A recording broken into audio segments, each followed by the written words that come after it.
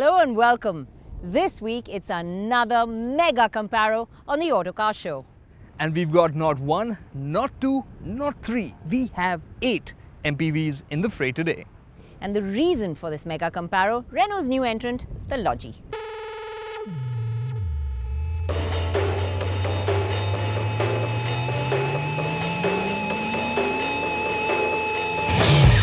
So there you have them, the 8 people movers that have to tackle the urban grind and the long roads that lead from it. From the XL-sized Aria to the tightly packaged Ertiga. From the industrious Evalia to the more urbane Mobilio. The purposeful Enjoy and Xylo to the premium Innova. And the MPV that's mixing it all up, Renault's Lodgy. Premium features, city-friendly dimensions, highway ability and a long list of features. The Lodgy is promising a lot. But can it come out ahead? Well, it's a big battle, and when we began the comparisons, we realized that right away some of the contenders were a bit outclassed. The cheapest MPV here is Chevrolet's Enjoy, and its biggest strength is its price. It has a surprising amount of space, but it is a bit too simple in its engineering, and the design is not appealing enough for the modern family. Mahindra Xylo has the best third row of all the contenders, and it has great seats and a strong engine. But the overdone design, the dowdy plastics and a lack of luggage space let it down. Also, people movers have to have good highway manners, and the Xylo lacks sorely in that department. Nissan's Evalia, on the other hand, offers loads of space, but it does so in a rather utilitarian manner. The interiors are basic at best. The rear window openings are tiny, and the upright seating is not conducive to long journeys. Moreover, after paying over 11 lakh rupees, because of the way it looks, anyone driving it around would feel like the delivery boy for DHL. Tata's Aria is an MPV that we rate very highly. It has immense presence, is a fantastic highway machine, and sure, it isn't cheap, but it is good value. However, it is quite large and cumbersome for everyday use in the city. Also, it isn't as spacious as its size suggests, and the quality is disappointing in many places. Which leaves us with our top 4. The segment leader, the Innova, Renault's new entrant, the Lodgy, Honda's Mobilio and Maruti's Ertiga. While Renuka took to the wheel, I got into the second row and we got busy scrutinizing the top contenders. Here's what we felt about each one of them. First off was the stalwart, the Toyota Innova. Kartik, you're enjoying this being driven around today, I gather. Absolutely. But first off, in the Innova, what I'm noticing is the steering is much heavier. Nipping in and out of traffic isn't as easy as it is in the other cars. It's not as nimble or as agile. And parking is definitely going to be much more of a pain in the Innova. The Innova's 2.5-litre engine is the largest here, but it's the slowest in terms of 0 to 60 or in-gear accelerations. However, there is one big plus point. The Innova's engine has this really linear acceleration. I think if I were to put it on a graph, it would look like one flat line going up.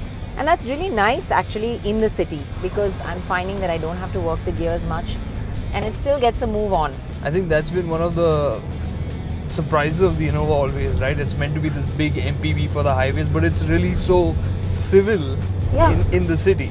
But the problem really arises when you want to make a quick overtake maneuver, you want to get into that traffic gap, you mash your foot down and then the Innova does feel heavy. It doesn't feel quick enough. It won't get a move on really fast. So in that sense, it does have its downfalls. And I think the biggest one for me though is that it doesn't have a 6th gear. Because when you're sitting on at about 80 kilometers an hour on the highway, that's its sweet spot. Anything faster than that and the engine just feels so audible inside the cabin. It's exactly that. I'm constantly searching for another gear. It feels stretched, it feels strained, although it really isn't. And out on the highway, top end is also not really the Innova's strength. I mean, it will cruise comfortably, but it takes its time getting there. There is a lot of vibration that comes in from the steering and gear lever as well. And the engine feels a bit dated in this battle. But those are worries for the person behind the wheel. People movers are more about the passengers. You seem to be really chilling at the back of this car and enjoying that experience. I mean, Innova has been one of my favorite long distance vehicles forever, it seems like, because it has that sense of space. It just feels like such a relaxing space. And I think especially the captain seat version that we have at the moment, it just gives you even more that feeling of actually really being just that, the captain of the car, the captain of the road. There is a reasonable amount of space available in all 3 rows on this captain seat equipped Innova. But if you want a lot of legroom in the middle row, it's best that the 3rd row is not in use. The seats themselves are very comfortable. But one thing that's a bit of an issue in the Innova is now this is the only body-on-frame car that we have here in this comparison, and that it feels a bit top-heavy. So even when you're going over fairly smooth tarmac, you do feel a slight body movement happening, and over rougher stuff, it is far more apparent. The other cars, monocoque construction, feel a lot more controlled. Yeah, but Kartik, in saying that, over the rougher stuff, I have to say that the Innova does a great job of actually blunting out potholes. It just sort of decimates them when you go over them. You don't feel them as much as you feel them in the other cars, and I think in that sense, yeah, I can see that. Really when I see a big pothole, I expect you to slow down, but in the Innova, you can just steamroll it. Absolutely, and you don't rattle the passengers even when you do that. I think that is the advantage of the Innova.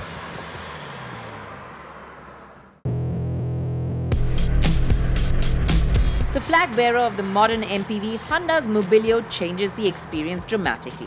Built around the Amaze platform, the Mobilio shares a lot with the sedan, including the 1.5-litre ID Tech engine, which comes mated to the 5-speed manual.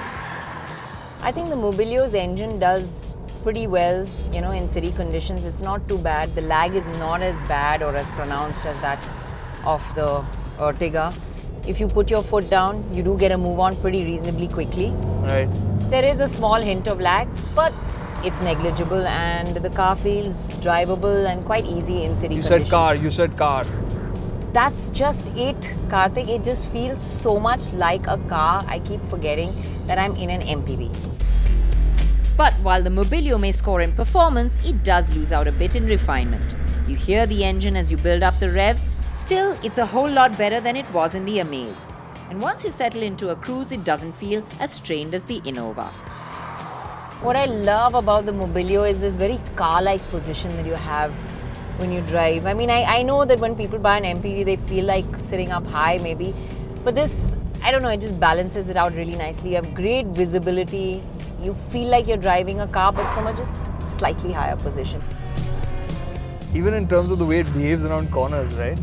Absolutely. I mean, this, it just, the way it tucks itself into corners, the responsive steering, the connected to the ground feel, the lack of body roll, it just feels so much like a car would around corners compared to the rest. But, when you're putting it into the comparison, I think, as far as handling goes and the secure feeling that you get from behind the wheel, the Mobilio just outdoes the rest. While Renuka had a mixed bag of experiences up front, I had plenty of reasons to be impressed in the rear seat.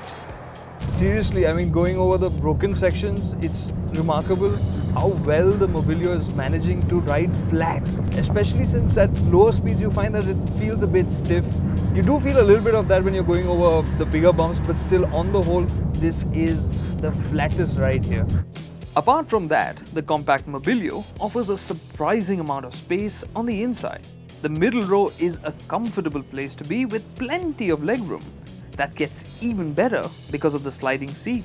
The cabin overall has a nice and airy feel.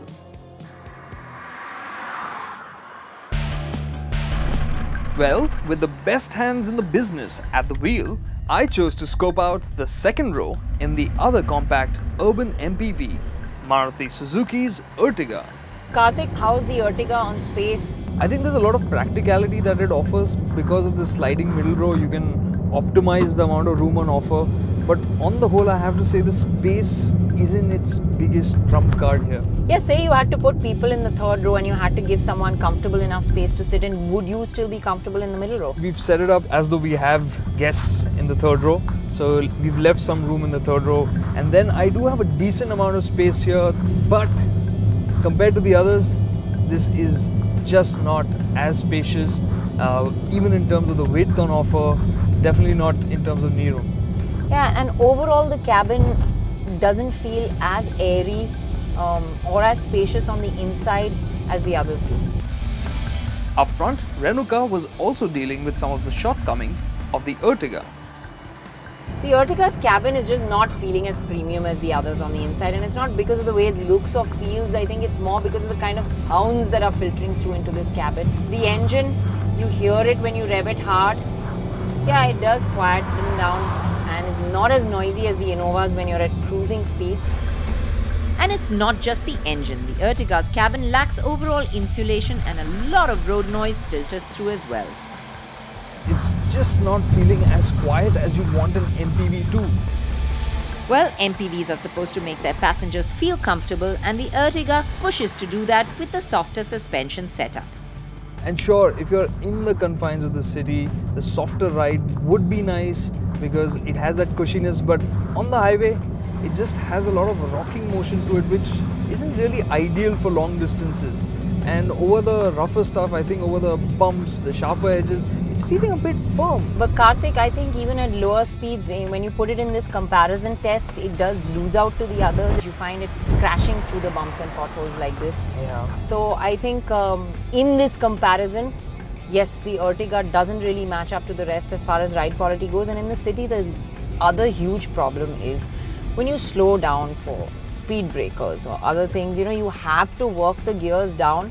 And even then, when you put your foot down, it takes a while to get breathing. And then suddenly after the 2500 RPM mark, there's this spike of power. But until then, it's like, hang on, I'm sleeping, I'm not going to wake up till I need to. So for you behind the wheel, again, that's a different reason which will tire you out driving it around. Yeah, absolutely. And nipping in and out of traffic gaps is really not easy. You can't just put your foot down and power out of a situation.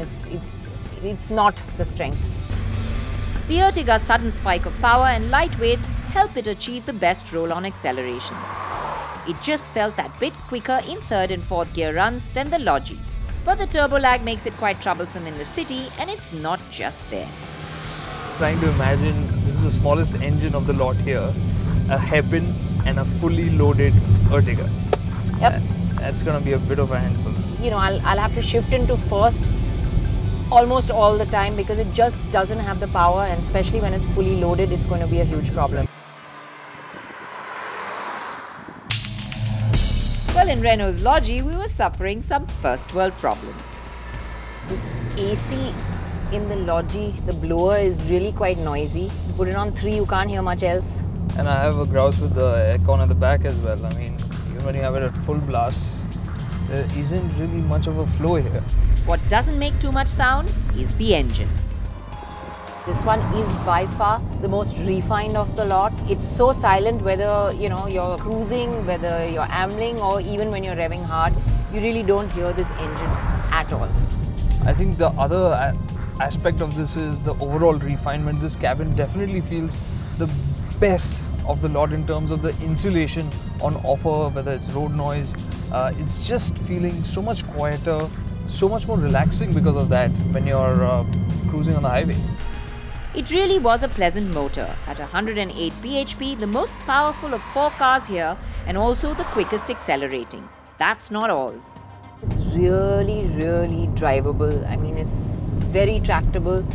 Whether you put your foot down hard on the accelerator, whether you use it at path throttle, this engine is happy to bring up a response at any point of time, and that makes it very easy to drive in most conditions, be it city, be it an overtaking maneuver, be it out on the highway. The Lodgy just feels comfortable at all times. And the other aspect of the Lodgy that's really very impressive overall is the ride quality.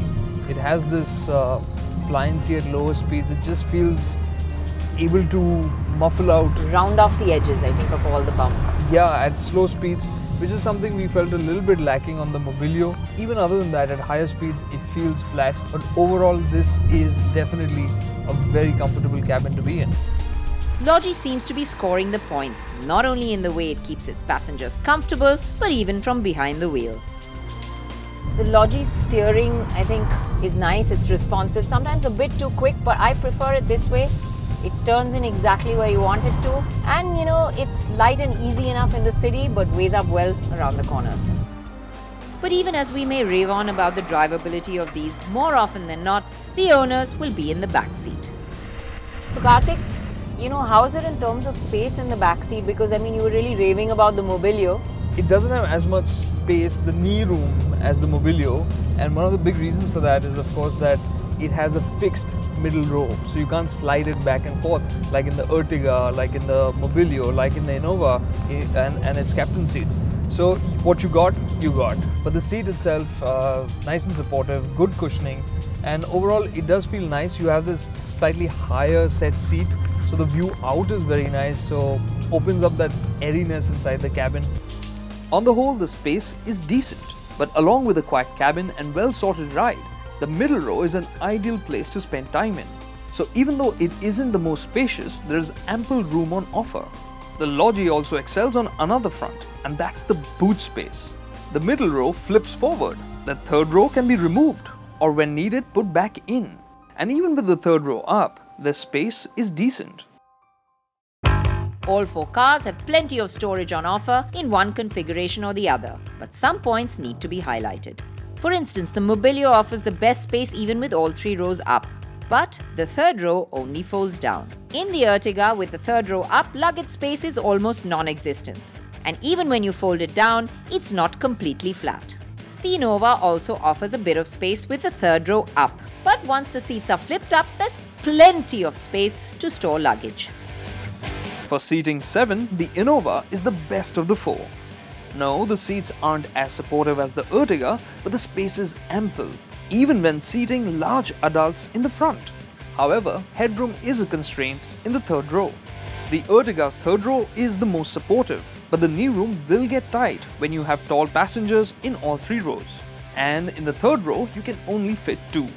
In the Lodgy, with the flip-down seats, access to the third row is easy, and there's ample space there, but the seats are low, forcing you into a knees-up position.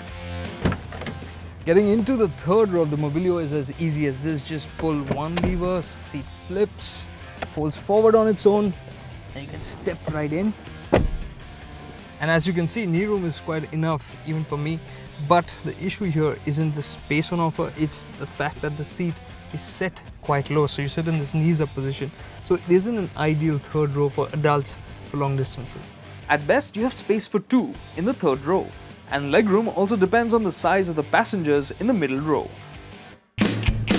Let's get down to which cabin was the best. All these top-end variants were making quite an impression. The Ertiga's dash design is smart, but the all-beige color scheme is a bit jarring. And yes, it is the cheapest by far, but it also has the least amount of equipment.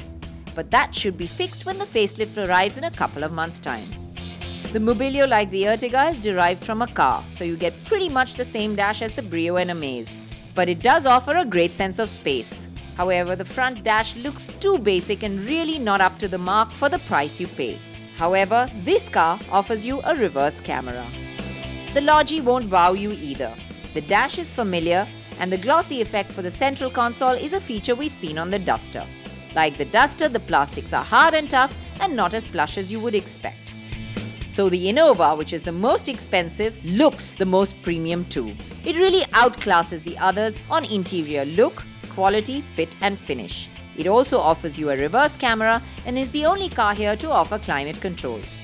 I think the interiors that really look the most impressive are the Innovas. Not only does the cabin feel spacious and airy, but all of the quality feels top-notch on the inside, and even the layout of the dash is simple but really nice and easy to the eye. So having covered all the details extensively, let's take a look at what they would do to your wallet before we sum things up. So we are starting our verdict off with a long-standing favorite of ours, Toyota's Innova. The traditional MPV that's been pitted against these new age rivals and has its weaknesses exposed. It's not as city-friendly as the others, it's not as relaxed out on the highway, and it is the most expensive car here. That's right, it may be the biggest, but it's also the priciest. Well, if you're looking for value for money, then you have to look in the direction of the Ertiga. This is the one that's best priced in the bunch, but it also feels a size smaller. But that's not all. Its sore point really is its engine that struggles in the city, as well as when you're taking it out on a weekend getaway. So it misses out that Versatility. flavor that you want I of an think MPV. that's the word that we're looking for, that these cars really need to be easy in the city. You need to be able to take them on your weekend getaways. And I think that's where the Mobilio really shines. Yeah, this one certainly has that MPV flavor in it. It's got the space. It drives like a car, so it's got that urban aspect, right? It's easy to drive. And there's of course those great dynamics. yeah, I mean, from behind the wheel you can enjoy this. So it's really a great little package for daily duties and of course weekend duties. It has its couple of weaknesses, I think main one being the interiors that really feel lackluster at this price. Yeah, and I think the engine just feels a bit gruff, and I think that's really where the Lodgy has scored. It's got the refinement, but it's also got this edge in terms of performance. I think not only that, the Lodgy comes across as a great all-rounder. Performance, ride and handling package, comfort and space, equipment, interiors. Well, it seems to round them off really well. It might be a bit more expensive than the Mobilio, but I think once you're behind the wheel or in that back seat, it definitely feels worth it. It's able to cope with the city, it's able to cope with the highway, and it really comes across as a great all-rounder that is the versatile MPV that the families of today are looking for, which is why it's our winner.